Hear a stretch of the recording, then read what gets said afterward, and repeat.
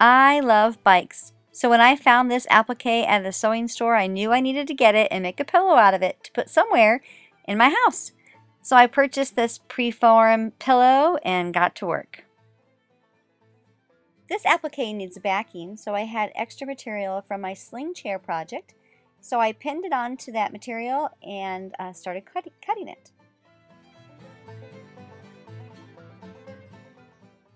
After it was cut out, I put the preformed pillow in there and pinned it all together.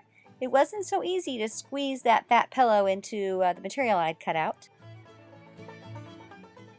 I started sewing it together, which wasn't so easy because it was tightly squeezed into the shape, and then I cut off some of the extra fray. To hide the rough edges, I used a pre-made edging that I wrapped around the fray and sewed it on. Again, not too easy because the pillow was so fat. In the end, here's my finished project. I was quite happy with it. Another part of the project was a place to put the pillow.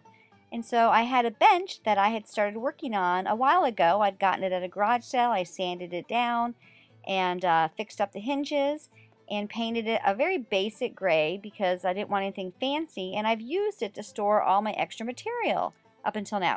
To put a cushion on the top of it, I bought this 2-inch thick foam, and I used some extra material I had from my sling chair project.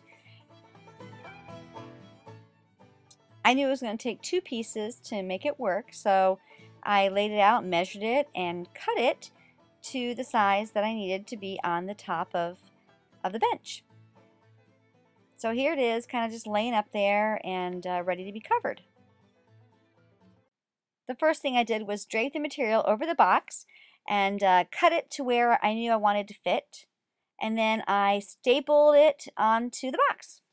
After I got enough staples into the edging, I trimmed it off, and then I started wrapping the bottom part underneath as well and stapled that on, and eventually just kind of started working around the box, making the corners and getting them really nice and snug and throwing in enough staples to make it fit.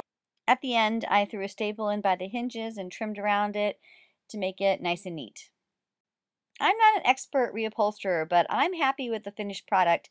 It looks good and crisp and clean and sits really well. And it's the perfect place for me to put my wonderful bike pillow and then the little white pillow that I found at a store as well. I just love it. It makes me happy up in my sewing room.